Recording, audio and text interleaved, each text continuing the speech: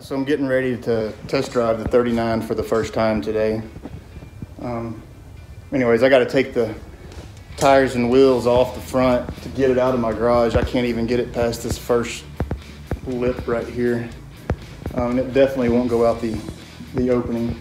It's about 8 inches too tall to get out. So anyways, I like to take the wheels off and then drop the calipers straight down on these little car dollies here and scoot it outside. So that's what I'm doing right now. All right, I got the car dollies underneath it. Hey. Hey. This thing must be a little taller than the last one. Uh-oh. You can't do that. I don't know yet. I think it'll go. I mean, we'll have to. We may have to jump on the bumper up and down. Is that all right? Yeah, you're good. You're good.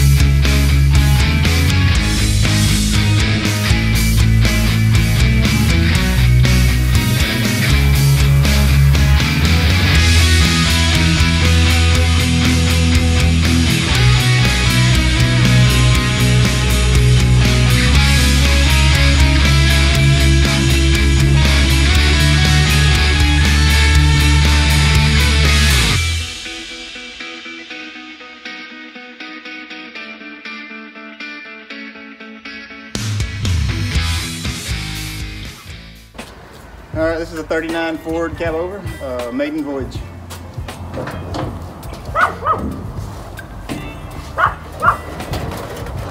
You know, this is technically the first time this engine, we ran it on the engine stand, but this is the first time this engine has ran underneath this cab and drove. Since 1965, that's when the last tabs were on that Minnesota tag.